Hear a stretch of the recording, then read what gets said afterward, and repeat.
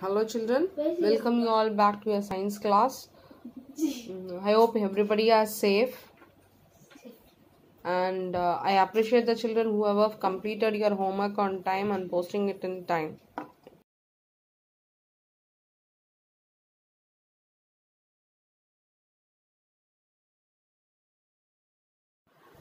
Children, today's health benefit is about turmeric. Turmeric is considered to be auspicious in Indian household and it is also used in traditional medicine system in India. So this turmeric helps us to prevent cancer, it improves digestion and it even boosts immune system and is also helpful in to promote weight loss and skin health, and it also helps to control diabetes and much more. So it is a common item which you found in your household. So let us use it wisely and get benefited by it. Children, I believe everybody have gone through your previous videos about the chapter crop protection and management, and I also hope that you all finished your assignments. Now move into the crop protection lesson last part.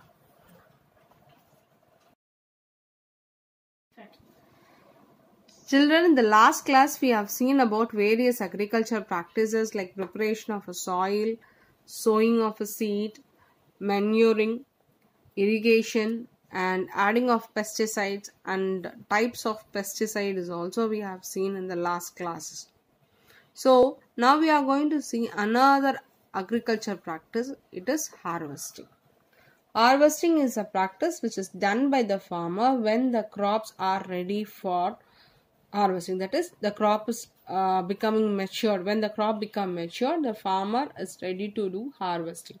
In definition, harvesting is called the process of cutting and gathering of crops. So farmer will do harvest either manually or he may use some machines which is available in the market. So let's see what are the types of harvesting that the farmer do in the next picture.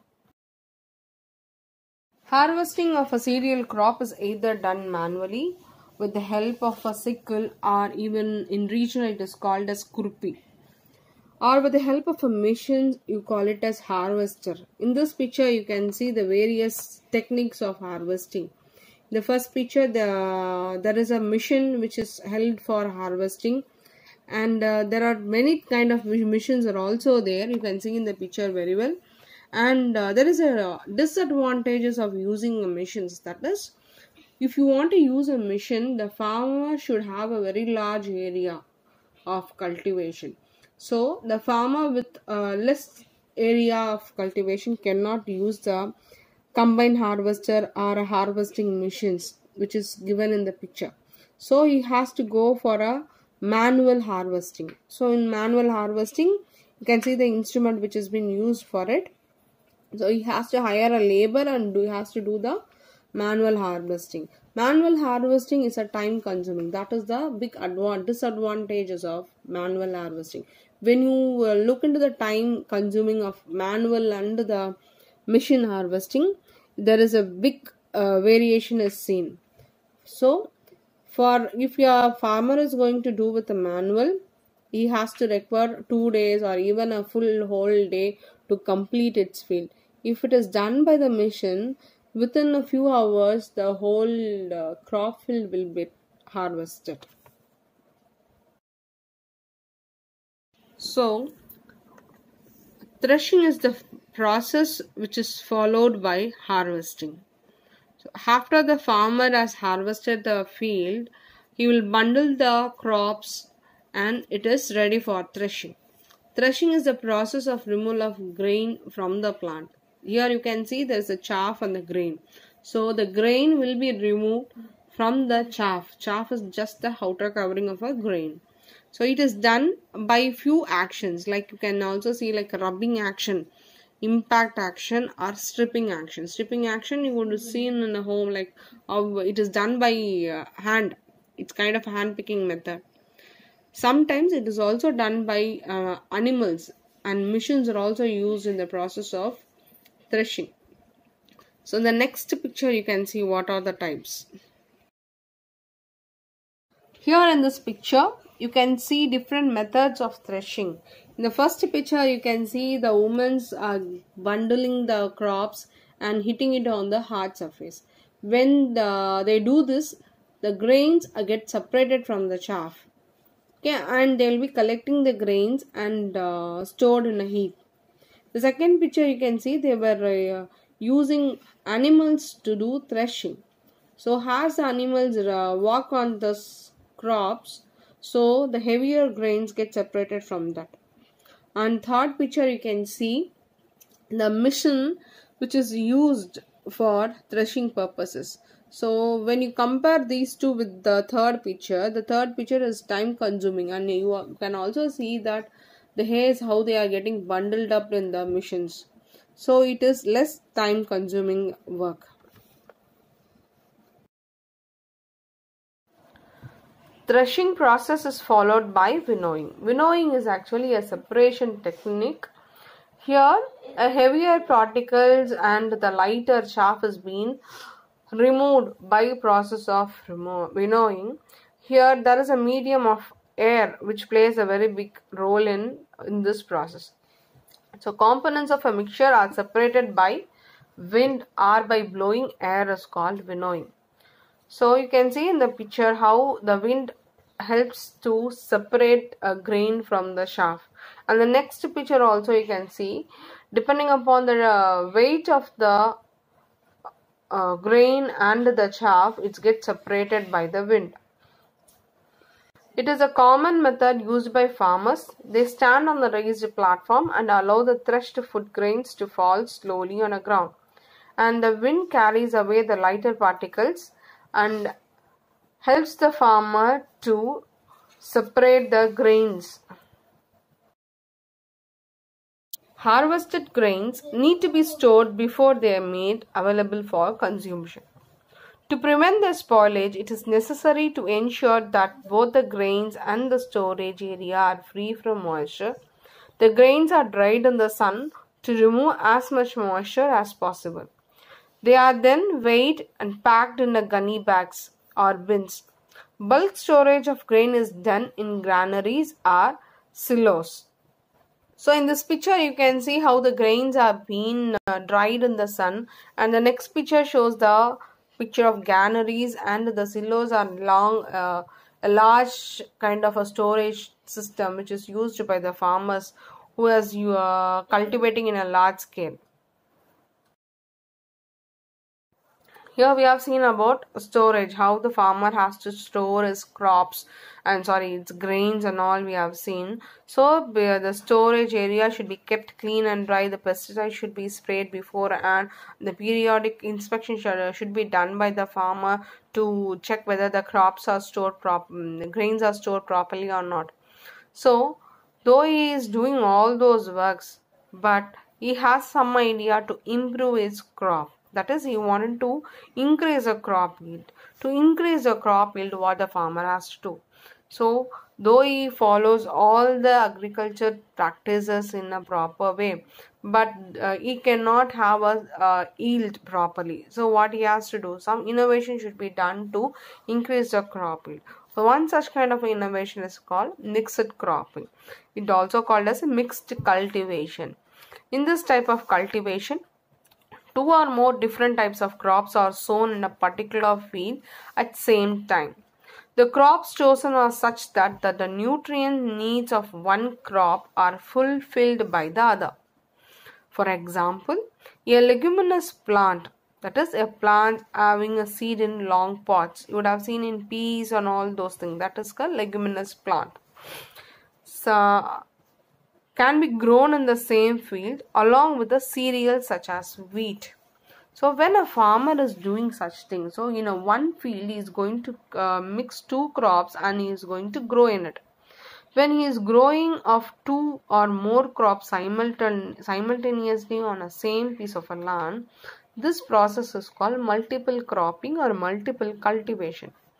Okay, So it improves in the fertility of the soil. That is the main thing. When this kind of a thing is done by the farmer, we also know that leguminous plants helps to refill the nitrogen content in the soil. So it obviously increases the fertility of the soil and hence increase in the crop yield, because the two crops are properly chosen and the product and refuse from the uncrop can be help in the growth of the other crop plant. Like a decaying matter, they act as a manure and it can be helpful for the crop to grow and for the to also increase the fertility of the soil.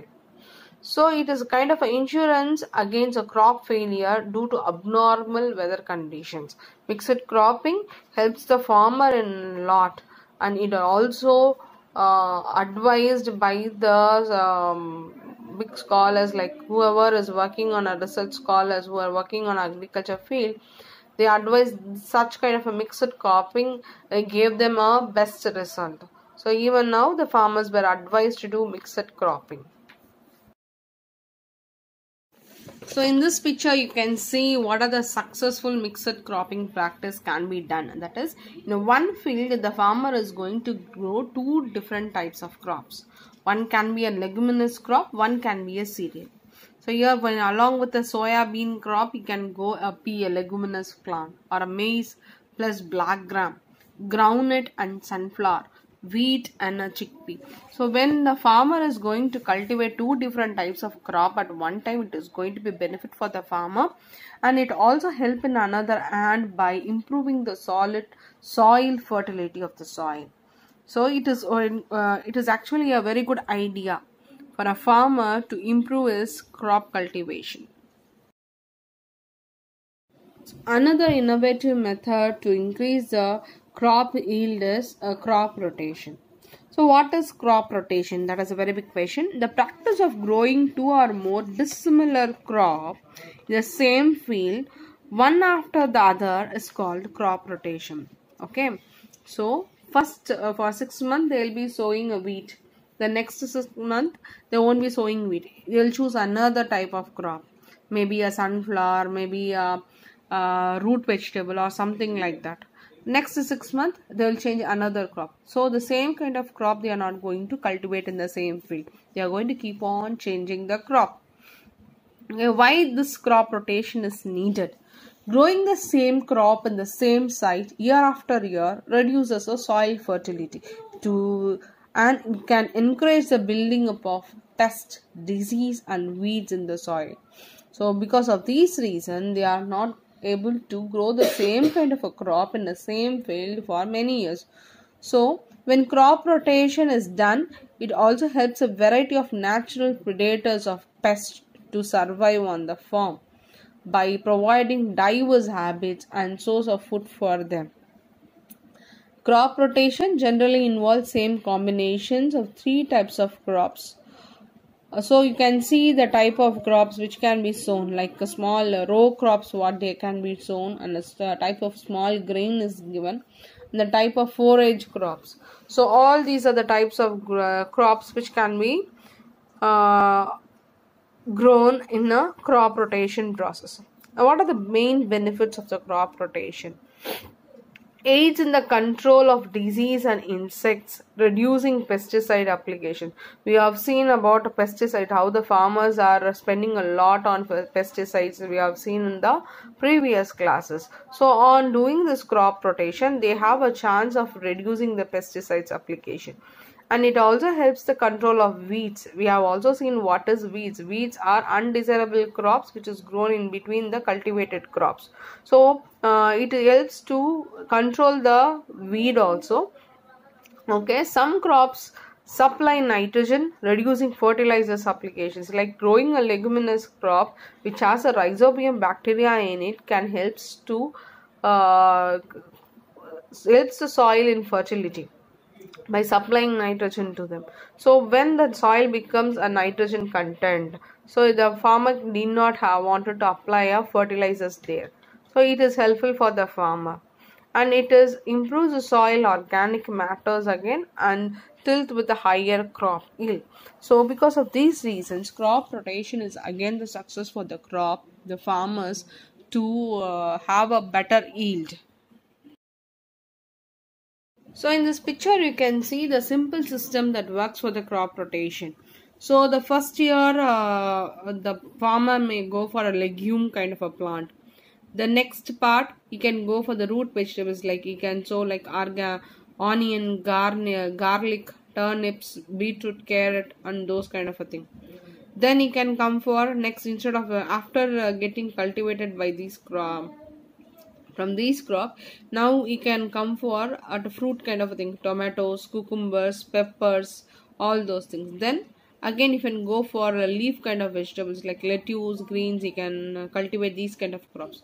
So when a farmer can able to choose 4 different varieties of crops for cultivation in a different period of a time, so the soil fertility is maintained and the growth of weeds are also minimized. And since weeds are getting minimized, there is no need of applying pesticides. And is the soil fertile, the soil becomes fertile in nature, there is no need of adding fertilizers also. So this becomes a profit for a farmer. Instead of spending money in fertilizers and manure and for weedicides, he is able to provide profit for his own by choosing a crop rotation process. So in crop rotation process, the farmer is going to grow dissimilar crops in the same field year after year. So this is done keeping in mind the nutrient requirements of the particular crop. Apart from agriculture practices, there is also many practices which is helpful for the farmers and which also provide profit for them, like animal husbandry, which includes cattle farming, poultry farming, inland fishing, beekeeping, fish production and all those things. So what do this animal husbandry involves with? It involves with feeding of animals, shelter for animals, and it also care of animal and breeding of animals. So what is in definition you call this animal husbandry as? It is nothing but rearing an animal on a large scale for food and for other needs. It's called animal husbandry. So we know from the picture you can see animal gives the food products like meat. So from goat and buffaloes and cows we can get meat, milk products we can get curd, cheese, butter and all those things. So from hen we can get chicken, egg and all those. And fish from marine life we can get a fish and fish sauce and all those things. So these are the products which we get from animals. So apart from rearing an animal, we also get these products also. So such kind of thing you call it as animal husbandry. So it is nothing but rearing an animal on a large scale for a food and other needs. It's called animal husbandry. In this picture, you can see 2 different types of animal husbandry. One is pisciculture, which means rearing of fish, and the next one is apiculture, which means the practice of rearing honeybees for honey and other products, byproducts of honey, like bee wax and such things.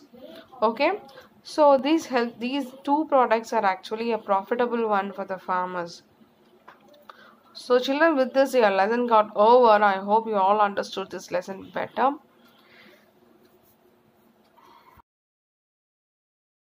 Children, in the next picture you have a home assignment which has a 15 fill-up questions, and the next you will have 15 true or false. It's all objective questions, children. It is easy for you to answer also.